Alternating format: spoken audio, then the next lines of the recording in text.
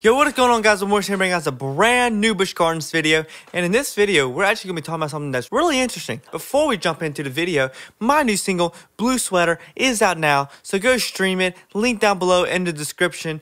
And as we're approaching the holidays, if you're thinking of some gifts to give some people, you can get some merch from winmoreshop.com. Got studio merch, single merch, and there's a bunch of merch there, so go check it out. There's a bunch of cool things there. From the title of this video, you're probably like, you're clickbaiting. I thought I would be too. I saw this circulating a little bit on Facebook groups in the comment sections, and I was like, I'm not sure about that. Like, okay, this wishful thinking. I think a lot of us diehard Busch Gardens fans have had this thought that maybe this could be a possibility one day.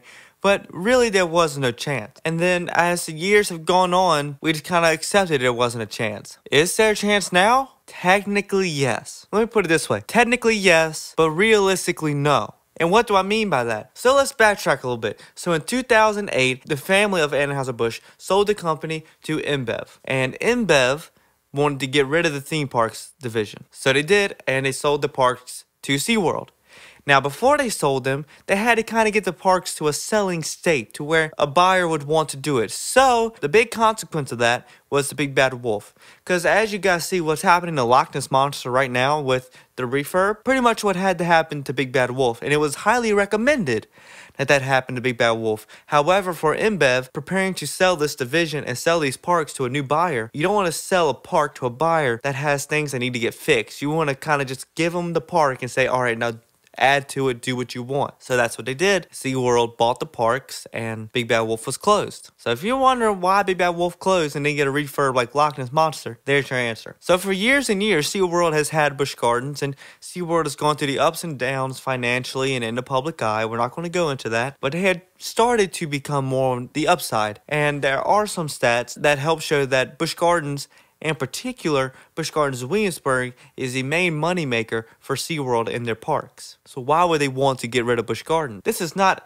a situation where they'd want to get rid of Busch Gardens. More or less, someone might try to buy out those parks. Now, it's not just Busch Gardens Williamsburg and Tampa that they'd be buying. They'd also be purchasing Water Country USA and Adventure Island because they were all under the Busch wing before they sold to InBev. Well, over the past year, the Anheuser-Busch Beer Company under InBev has made some decisions that have cost them a lot of money. The family of Anheuser-Busch was not too pleased with the negativity surrounding the company that their family built. Now, the heir to the company has spoken out and said that they intend to attempt to buy back the Anheuser-Busch Beer Company from InBev, considering that the stock price is lower right now. So this would be the prime time to buy them because this will be the cheapest Anheuser-Busch will be. Does that mean that they're going to buy the parks back from SeaWorld? No, because if you buy back the beer company, that does not mean you're buying back the theme park division. That's a completely separate conversation. Now, there is a chance, and there are rumors, that the company intends to buy back the parks, so everything that was originally under the Anheuser-Busch wing is back. And a lot of fans have gotten excited about the potential fact that we're going back to Anheuser-Busch. This is going to save everything. I'm critical of SeaWorld. I'm not going to try to deny that. Right now, we're not talking down the line. We're talking about immediately, right now, 1 to 3 years. What good would happen if we were bought out by Anheuser-Busch? Because as I've said before, Anheuser-Busch right now is at the lowest price it would ever be. That means they're losing money. We are now returning from being part of a company that was losing money. The money line is just starting to go up, and that's why Williamsburg is getting so many improvements and new rides and refurbishments and remodeling. But also, on the other hand, the Anheuser-Busch family has been very proactive, saying we want this company to return to the identity it was before. As a diehard Busch Gardens fan, and as for a lot of you guys, you hear that and you're like, so if they buy back Busch Gardens, we're going to go back to the old country style things. We had already gotten away from the old country long before they sold to InBev. With the return that SeaWorld has been doing kind of to old country style things, do we think Anheuser-Busch would go all in? And I wouldn't get my hopes up. They were getting away from it. To me, there's just not a lot of financial upside right now. If you had this conversation, the family buys back the beer company from InBev, turn it around, they start making money and are now in a positive public eye again, then there's a conversation where you're like, okay, there might be some pros to this. But right now, where we stand with the park, SeaWorld is the better option. I know some of you guys probably don't want to hear it, but I believe you look at the facts. It is. Let's take a gander at the past few years. So obviously we had Pantheon, which is a pre-pandemic thing, opened up post-pandemic. So, we'll count it. We have Dark Coaster. We have Loch Ness Monster, The Legend Lives On. We got the major refurb to Squire's Grill.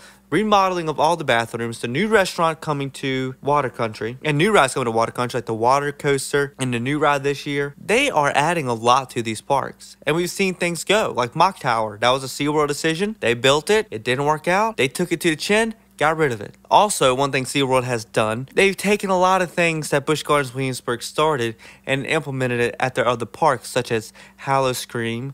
I don't think we've seen Christmas Town yet, but I feel like we all know that's coming.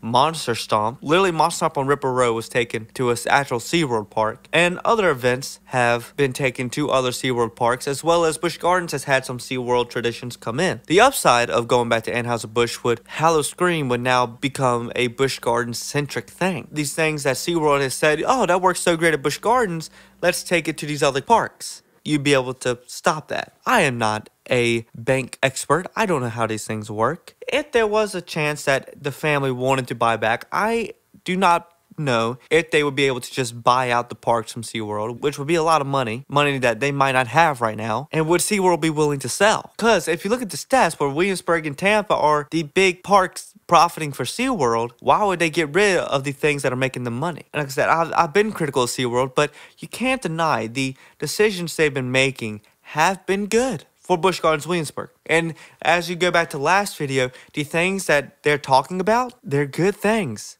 And the park president said last week that SeaWorld gives them a lot of leeway. SeaWorld really doesn't get into their ear too much. Obviously when it comes down to the nitty gritty or final decisions, yes, SeaWorld's probably going to have a say-so. But when it comes to ideas and park-centric problem solving, that's the park and leadership. SeaWorld doesn't really have a part in that. SeaWorld's name is just at the head of it. So there is such a good thing going now, where he asked me a year or two ago, I probably would be like, please, Anheuser-Busch, please come save us. Now, I'm not so sure where I stand, because I still have a bunch of problems with how SeaWorld has handled a lot of things. And I think there's still a lot of problems that need to be solved. But if you look at the betterment of Busch Gardens, the brand, what's better for it? The company that's making money and is letting them kind of go buck wild with refurbishments and building the park up, or a company that has not a lot of money right now and a lot of things that get stripped away? And let me put this in perspective. This thing for Loch Ness Monster needed to happen, right? Well, a year ago, Anheuser-Busch bought Busch Gardens back from SeaWorld, and this is a big money thing. Who could be sure if we were ran by Anheuser-Busch right now, we would have the money to do this big Loch Ness Monster refurb? There's no guarantee. There might have been a chance that Loch Ness Monster would either be run until it's falling apart or have had to get taken down. You have to face those realities. Now, obviously, the big upside if SeaWorld sold back to Anheuser-Busch, we get rid of Sesame Street, which for that alone makes me want to go back to Anheuser-Busch. But I've seen so much discourse of people saying, is this possible? And technically, yes.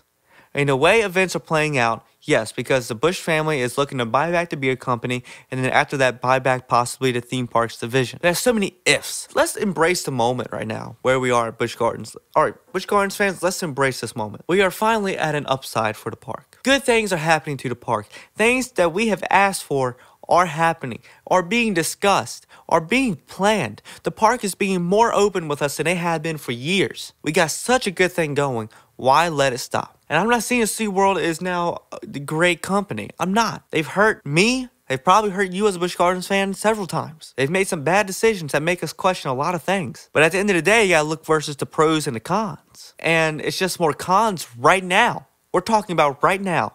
Like 1 to 3 years. That's what we're talking about. You would like to see Anheuser-Busch buy back the beer company, turn everything around, make money, and then we can have that conversation of, okay, does Anheuser-Busch buy Busch Gardens back? SeaWorld at Tampa just got the awesome coaster of Iron Gwazi that is just, amongst coaster enthusiasts, is one of the best coasters in the world. Pantheon, one of the best coasters in the world. Dark Coaster, they could have gone a completely different theme, but they decided to let us stay with the Dark Castle theme. Even though Dark Castle was an Anheuser-Busch property. A lot of decisions. When I first read about this, I was really like, if this were to happen, yes, I love it. But over the past few months, as I've really been thinking about it and going to the town hall and listening to a lot of things the park has been saying, I'm like, I think we're in a good spot. We're in such a good spot. Why do we want to possibly dismantle everything good that's happening? Because we want to go back to the old, which we feel is safe. It could be a bad thing if we went back. It would be a bad thing right now. That's for sure. So we'll see how the years play out. As my final verdict, to you guys are probably wondering, so are you saying we are or not going to get bought out? Who knows? Never say never. Nothing immediate. But I saw this starting to gain traction in comment sections and a little bit of discourse here and there. And I was like, well, let's talk about it. Let's really look at it from a bird's eye view. There's upsides and there's downsides. And you really have to focus on what's the best. Not for you, for the park. And that's why I believe, as of right now, as of today, Wednesday, November 22nd, it is the better option that Busch Gardens and all of our sister parks that were under the Busch wing remain with SeaWorld for the foreseeable future. Ask me again in a year, my answer might be different. If you're a Busch Gardens fan and you're trying to figure out how you feel, we're good where we're at. And if you're not sure, go watch my last video. All those things the park is talking about, all the things the park is doing. And I think you'll change your mind. But thank you guys so much for watching this video. Make sure to subscribe if you haven't already. Make sure to like this video if you enjoyed. Make sure that bell button down below so you know about every single time I upload a brand new video to the channel. Make sure to go stream my new single, Blue Sweater, wherever you listen to your music. Make sure to go check out the merch at willmorrisshop.com. My name is Will Morris, and I'm out. Peace. With my blue sweater.